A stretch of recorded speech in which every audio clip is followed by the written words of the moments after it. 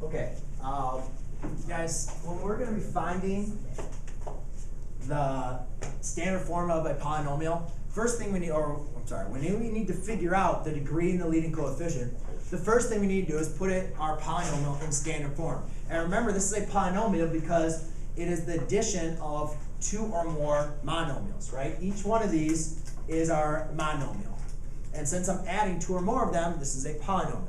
Remember, to put them in standard form, we need to rank our degrees or our exponents. So I need to take, when we rank them from greatest to least. So I look up here and I say, what is my largest degree or my largest exponent?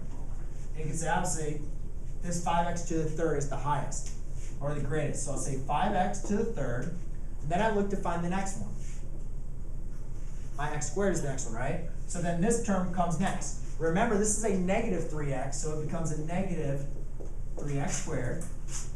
Then, if there's no exponent up there, we know there can be a 1 up there. So then the next one becomes plus, since it's a positive, it's plus x. I don't need to write the 1 up there. You can if you want to. And then the last one is going to be always your constant, or your number of variables 4. All right? So now it's in descending order, or now it's in standard form. And the way that we know it's in standard form is, you can see that my exponents go from largest to greatest. All right? And if I just want to be technical, we'll talk about that later. So now the next thing is I want to find the degree. So our definition of our degree of our polynomial is the largest exponent degree of the whole polynomial. So I look at this, and obviously, since I've ranked them from greatest to least, what is the largest exponent I have? 3. So the degree of the polynomial is 3. Okay?